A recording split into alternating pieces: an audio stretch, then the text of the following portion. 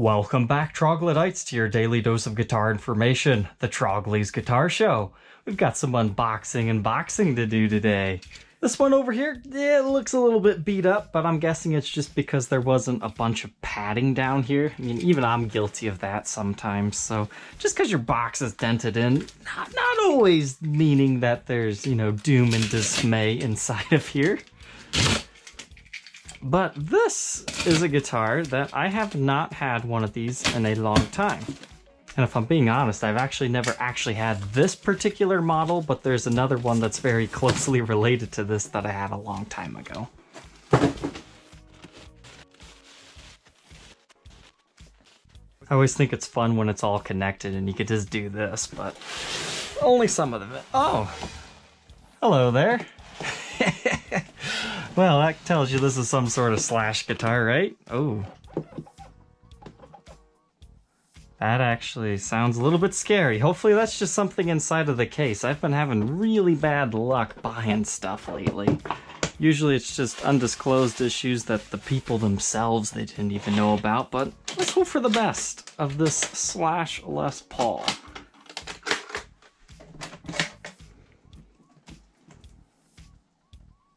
Oh my. This is actually pretty nice. So I think this one's called the Vintage Sunburst. I'm a little bit iffy, honestly, as to what all these different ones are called because there's been so many different slash models. But these are the USA standards before they got ridiculously expensive. And when I first started, you know, kind of dealing in Les Pauls and things like that, I had the Rosa Corsa model. It was pretty much this exact same guitar. It had the slash thing on the headstock instead of the Les Paul model, but it was red. Personally, I prefer this. I think this is a really cool faded out sunburst thing. Oh, nice. And it's like a dark back gold top. That's really cool. So we're looking good here, so there must just be something floating around in this case that had me scared. There we go. That's what was flopping around. It looks like the original bridge, original hang tag for it. So list price $43.51. I would guess that means they sold new around 28 to 32. I'd have to do some research. But even used, these things have held and maintained value very well. So I can't wait to do the review on this one. This is looking pretty good. And something I'm going to start doing for all these guitars because I hate it when I don't find out for a week that the truss rod's maxed out. This is the worst part of my job. I hate taking the truss rod covers off because if there's issues, which thankfully we're good on this one, I hate being the bearer of bad news because sometimes people just won't believe you and then you have to get in this whole return fight. So that's something else you guys can be apprehensive about with me. I should probably do a video about how I check in guitars because I think Philip McKnight did something very similar to that and I thought that was a good idea. Maybe people would be curious of how I do it. And this one's actually extra fun. I'm not sure when this one's actually going to get released because I've got a lot of guitars coming and I think that's actually going to be an unboxing video of itself since they're kind of newer guitars. But this is a consignment piece. Somebody messaged the seller and said, I really like these guitars, you should see if he's interested. And it was kind of funny because I thought it was just a random Joe Schmo asking me my opinion about the guitar, so I told him, well, the price is a little bit crazy here, but, you know, it's this, this, and this. Here's why that one would be special. And then it turns out, oh, okay, it's the actual guy selling it. So I told him, if you want to sell this guitar, you are going to have to educate people as to why this thing is special, because it is super special. So special, in fact, special is part of its name.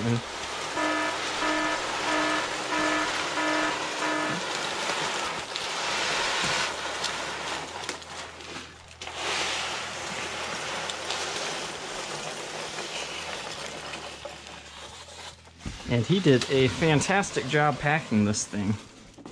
But I've been wanting to document this particular model, and the fact that this one is extra special made me, you know, even more willing to do this.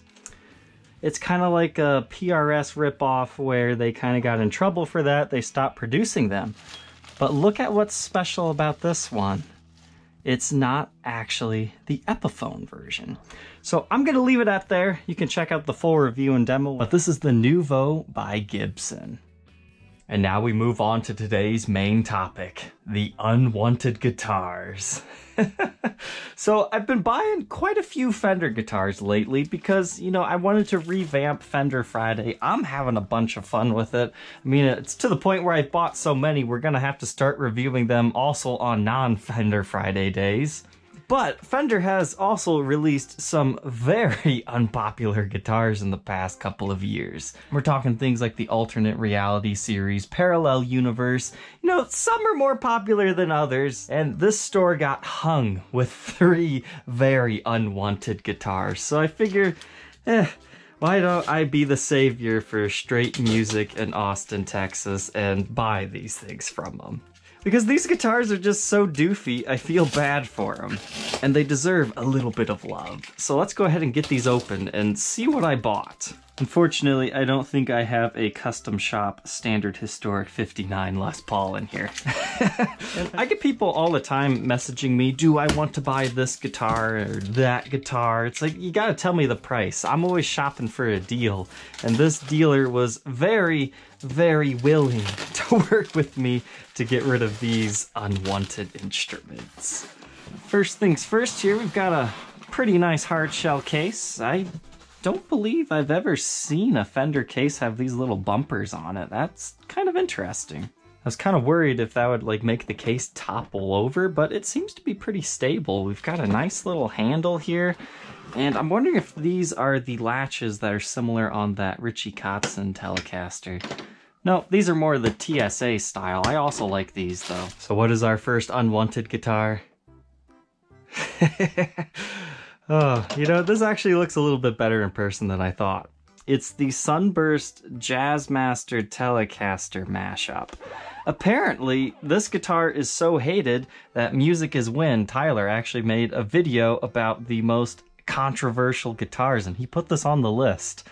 I don't think it's that bad, is it? Do people really hate these things as much as they say they do? So yeah, I can't wait to, you know, do this on a Fender Friday. It looks like we still have the plastic on here. The serial number makes it out to be a 2018 model. So it just kind of sat around in their store for about a year or so. Looks like we've got a little bit of figuring in the neck. I mean, I wouldn't call it flame, but you got some decent grain. It's got some scratches from being on the floor. After I bought this, the shop sent me some more photos of like some of these nicks and dings that they didn't remember being on it. It's like, yeah, man, you gave me a good enough of a deal on these. I'm not gonna worry about it. And now, do we have a Martin in this box? I think I've only ever done one Martin on the channel. It was one of those Shenandoahs. That was a guy in Fort Wayne, Indiana. He brought that over as like just a consignment video deal. I don't know, he's probably still trying to sell it. He also brought me a really rare Rickenbacker bass. I should probably have him bring that back over now that I have a little bit of a better setup, because apparently that is a very rare guitar, and I think he's still asking like $16,000, $17,000 for it. I don't know enough about the Rickenbackers to really do him justice, but that was a cool bass. So, looks like we get another one of these nice little hard shell cases. I definitely like these better than the vintage style cases that I've been getting with the Rarity series, because, you know, these things actually work a lot easier. Unwanted guitar number 2. Oh, another one of these. So, I really only wanted to buy this one. But after I'd made the deal for this guitar and that one, I just wanted to be the saving grace for this music shop and buy the tobacco one too. I really couldn't decide what color was better. This was my first choice, and in person, despite not getting the wood grain, I think this reminds me more of a Jazzmaster than a Sunburst color does. But I had initially made the deal on this one because it had some wear and tear to it, that little chip right there. So I thought I could get a better deal bargaining on this one first. And, you know, the other one actually ended up being in worse condition. I probably should have only bought one. So we'll have a double feature Fender Friday of the Jazzmaster Tellies. Oh, now we get a Taylor box. I promise you, this is not another Jazzmaster Telly. I did not buy 3 of them. But it is a distant relative of the Jazzmaster Tellys, but I think this thing is just so stupidly ugly. I had to buy it. I had actually forgotten that I had already made a wiring about this guitar, but that was back when it was first released, so I can't wait to get this one open. They definitely pack these guitars pretty well. I think this is actually more packing material than Fender used in like their original boxes. That's kind of something that's always surprised me about, like when I buy a new Fender guitar or somebody ships me it with the original materials, they literally just have something to protect the bottom of the case, and the top, there's like no extra space filler. But, you know, it must work out for him. The cost savings feature for that, for doing thousands of guitars, I guess it would add up. So what is our final unwanted guitar? Okay, so it's another Telly something mashup, but this time it's a Stratocaster in a Telecaster's body.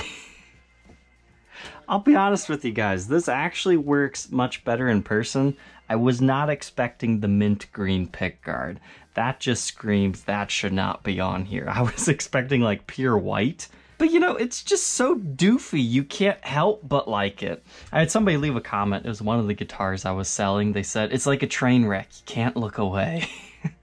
That's a good way to describe this guitar. Wow, this one's actually a 2017, so that tells you how happy they were to get rid of this thing.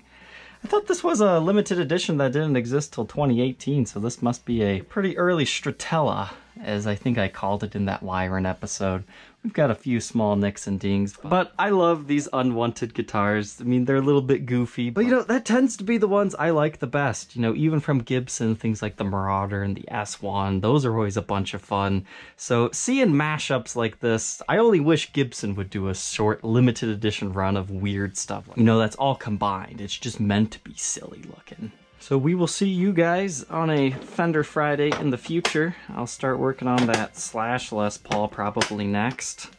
And I'm sorry guys, I do not have anything to pack up today, because I kinda need to get started working on all these other guitars.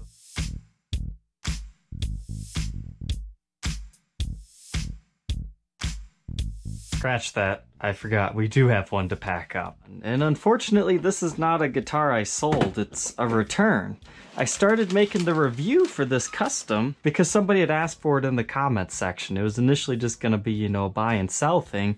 But as I was looking at the truss rod, holy crap, this thing is super over tightened. I'll go ahead and take it off so you can see it. So essentially, if you try to tighten this any further, all you're doing is compressing the wood and bringing the rod up. This needs some repair. You gotta clamp down the neck, you have to completely loosen off the truss rod, you've gotta hammer it back into place, add washers, and then you have to disclose that the truss rods had work done on it, so it really hurts the value of the guitar. So that was very disappointing to find this. I hate having to return guitars, so I will be sending this one back as not as described. So far, the seller's been kind of nice. I believe he watches the shows, kind of a fan of the show, and this was kind of a new thing for them. So hopefully they learned their lesson to definitely check the truss rods before you sell the guitars. And I guess if we were getting technical here, this thing was sold as all original. I mean, you got replace strap buttons. Sure, the original plastics are in there, but you'd also be missing the pick guard. And the other thing about this guitar is it smells like a cat litter box. That's the first guitar I've had that kind of smelled like that.